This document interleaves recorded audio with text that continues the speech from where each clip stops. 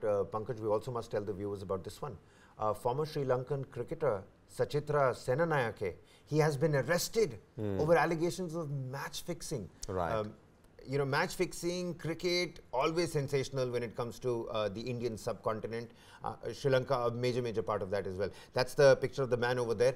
He's a former Sri Lankan cricketer. Now, Senanayake was accused of trying to fix matches in the 2020 edition of the Lanka Premier League, the LPL, which again was you know, quite heavily watched and streamed. Right. He had allegedly enticed 2 players to fix games. The 38-year-old off-spinner today surrendered to the Sports Corruption Investigation Unit. Senanayake, however, has denied the charges against him. So the news tightening around Senanayake. Again, Sachithra Senanayake, off-spinner for the Sri Lankan team.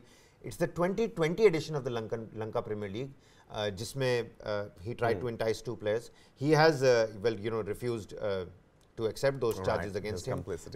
But then at the same time, you know, he's in front of the Sports Corruption Investigation Unit.